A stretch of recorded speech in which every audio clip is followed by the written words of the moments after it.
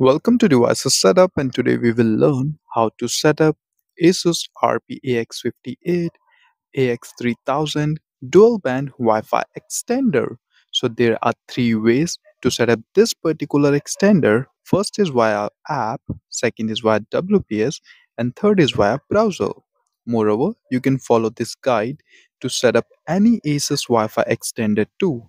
The setup steps are same for all models except some older models does not support the app setup. Anyways, to start with the setup, first make sure your Asus Rp-Ax58 extender is plugged in into a power source and currently have solid blue LED. Just in case if it doesn't, then reset the extender once. Watch video given in the description to learn how to do it. Now we are going to download the Asus Extender app.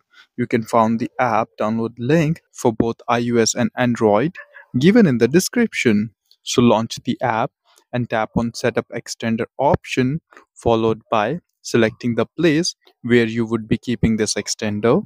Next, select the network name that you want to extend and type its password for verification. Next, you will simply need to create an admin password that you will need once you try logging in into your Asus extender.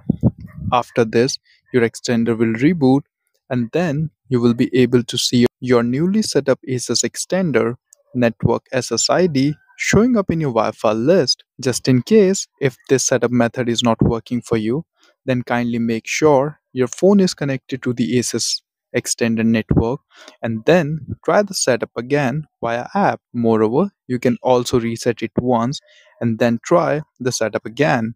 Watch video given in the description to learn how to do it. Anyways, now let's check the second method to set it up, that is via browser. For this too, make sure your extender is plugged in into a power source. Next, grab your phone or computer and go to its Wi-Fi list. There you will find your extender network name showing up. You can find the default network name of your extender printed on the label of the extender. So connect to Asus Extender SSID. Once connected, open a browser on the same device and into the URL or address bar type asusrouter.com or 192.168.1.1 and hit enter. This will take you to the setup page of the extender.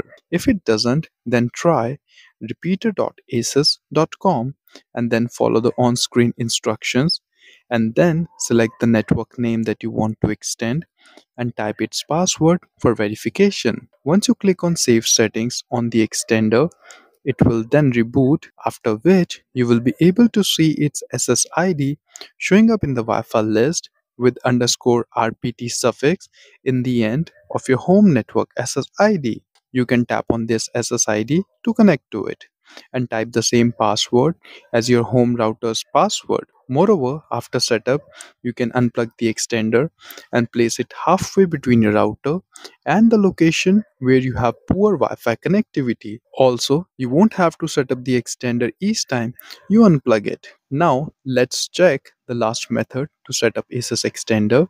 For this, plug the extender into a power source. After 2 minutes, press the WPS button on the router and within 2 minutes, press the WPS button present on the extender.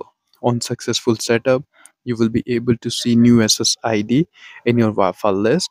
It will come up with underscore RPT suffix and password will be same as your router's password. Just in case if WPS setup method is not working, then it could be possible that the WPS is disabled on the router.